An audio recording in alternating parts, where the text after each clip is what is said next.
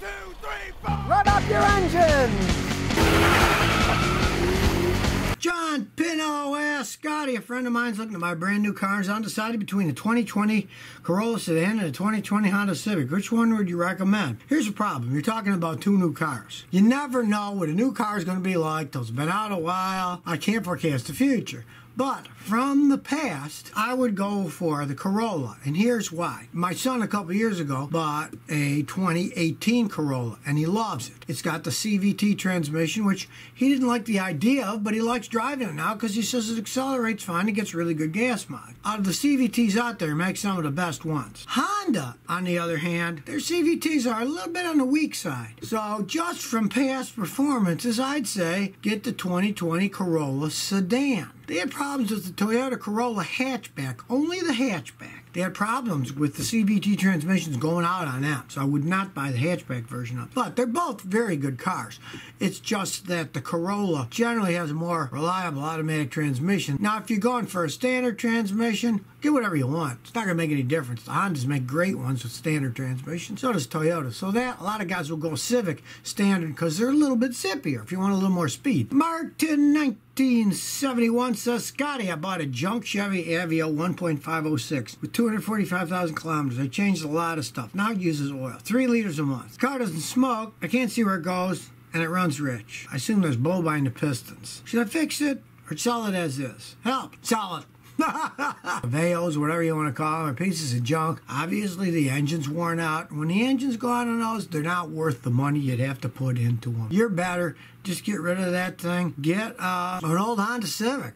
Drive that around with lower mileage than that. Don't put any more money into that. Those are terrible cars. I've had customers with them. I mean, they're just so poorly made that even if you just bump into a curb a little bit, it'll bend the lower control arm because they're made so cheap and thin. Definitely get rid of that. You know, get yourself a Civic. They're well made and they can last hundreds and hundreds and hundreds of thousands of miles. Not just kilometers, but miles. Twice as much almost. Carter Tool says, Scotty, I got a 2016 half-ton Silverado. 5.3 6-speed automatic. I bought the truck with $38,000. I'm pretty particular. And the transmission started acting up, making noise. So I took it in under warranty, and they said they put in a torque converter, TCM, valve body, and a fluid flush, because it was under warranty. So now it has 46,000 miles, and it's doing the same thing. Now they say they can't find anything wrong. If you would have asked me earlier, I would have said, don't buy that Silverado. Their transmissions aren't that good anymore. It's a 2016. Those are just weak transmissions. They probably screwed you over with the warranty work. I doubt if they did all the stuff that they said they did. I'm sure you didn't see the transmission pulled off, the parts put in, but you know, you're getting the same problem you had before that they fixed under warranty. They just don't want to do the job over, so they're just going to say there's nothing wrong with it. You know, if I were you, I would film it when it's doing it. Show them the actual footage and say, it's doing it, don't give me any BS. Give me a loaner car, call me back when it's fixed, and see what happens. I mean, a lot of times you got to hit these guys over the head, sledgehammer, before they'll do anything when they're not making any money on the deal. Now, the first time, they should have fixed it correctly. Obviously, they did not. They just patched it up. They might even have just done a software update. I've seen them do that, and they'll pretend they did all this other work. If they do try to fix it this time, tell them when they pull the transmission off to work on it, you want to come in and see it. So then you can see it with your own eyes, and I can't give you any baloney, because over the years, I've had people bring me vehicles that supposedly had a bunch of work, and when I took it all apart, I found out the stuff never been taken apart before, that they were just lied to totally. And I'm kind of guessing they lied to you, and they probably just reprogrammed the software to make it shift a little bit better, and that only lasts a short time generally, and then the problem comes back. I see that all the time. Whenever these manufacturers say, oh, there's a software fix for your transmission problem, odds are it's not going to last very long, and sometimes it doesn't even work perfectly when you get it back from that right away. It might be a little better, but it still isn't right because it's just a software fix that really is trying to fix an underlying hardware fix of a problem inside the transmission. Daihatsu dude says, Scotty, did Chrysler make any reliable vehicles for the U.S. market during the 1980s? Well, you know, that's when they had those ugly, horrendous K cars. And yeah, the quality wasn't that good. You know, they hired Lee Iacocca to bring back the idea of better Chryslers. And that's basically what Lee Iacocca did. He brought back ideas. It was a lot of talk. It was a lot of hoopla. They still made crap. I was just talking to a guy who, as a matter of fact, worked in the Chrysler factories back then. He's retired now. And he told me, oh, Scotty, he said, you watch one of my videos about Lee Iacocca. He says, you're right about Lee. They said what a hero the guy was. He screwed us workers over to the wall, tried to pay us less and less and less, and was buying inferior quality parts from all over the place to make the cars cheaper so they could have a higher profit. He built the cars, this guy, and even he said the quality of them was absolute crap. Now, that said, some of the newer ones are even crappier since Fiat took over Chrysler. And now, of course, Fiat Chrysler merged with the French company Peugeot, and it's a 50-50 merger. They own half of each other, I guess, from what I read. The French aren't known for quality. The Italians aren't known for quality. Chrysler's not known for quality. So good luck with quality on Chrysler in the future. Maybe you'd want to go back into the 80s if you're buying one then. Get yourself a time machine.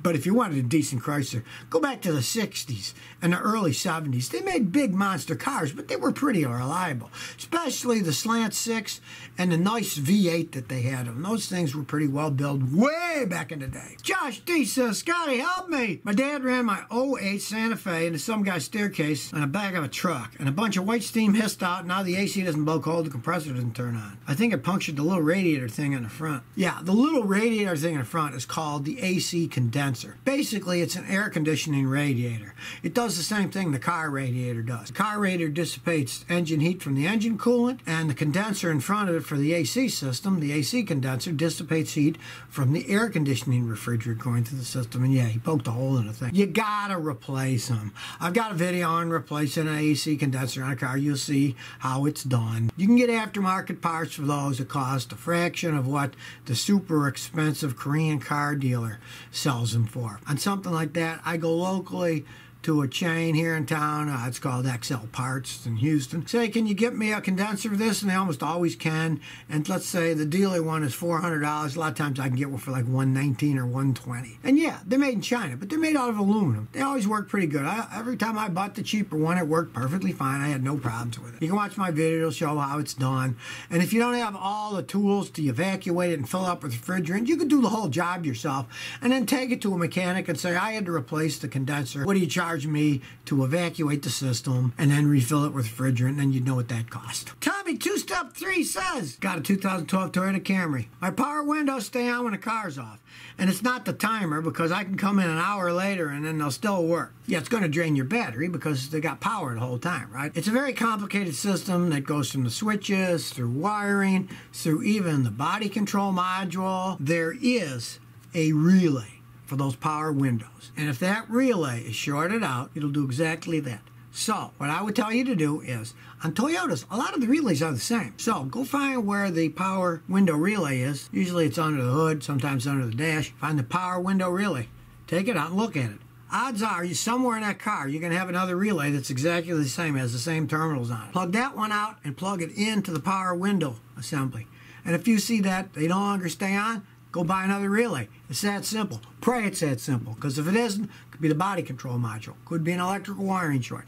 But from my experience, it's usually the body control module itself. Unless the car's been in a wreck, and then all bets are off, and there could be bent wires that have finally rubbed through the insulation and are shorting out somewhere, forcing it to stay on all the time. JoJoNet3 says, Scotty, I got a 2008 Chevy Silverado. It's got that reduced engine power light on, and has the code for the map sensor. So I replaced the map sensor, but it still isn't running right. What could be wrong? Just because the map light comes on, the code for the map sensor, it isn't always the map sensor itself. Something's wrong in a vacuum system. Something's wrong in the wiring. Something's wrong in the computer. But from my experience of those, if you used a good map sensor, don't go and buy the cheapest one you can get at any auto parts store. Buy one that's at least OEM, made in the United States. If you did that, what you want to check is the wiring connector where it plugs in, because that's a fault on those GMs. Over time they rub and the stupid things get corroded. So let's say it's running rough and you grab that wiring harness and wiggle it where you plugged it in and it starts running differently. Replace that.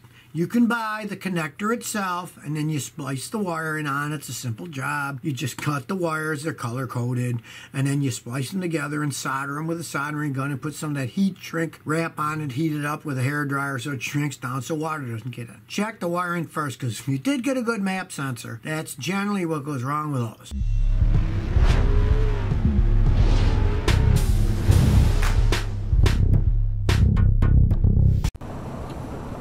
So if you never want to miss another one of my new car repair videos, remember to ring that bell.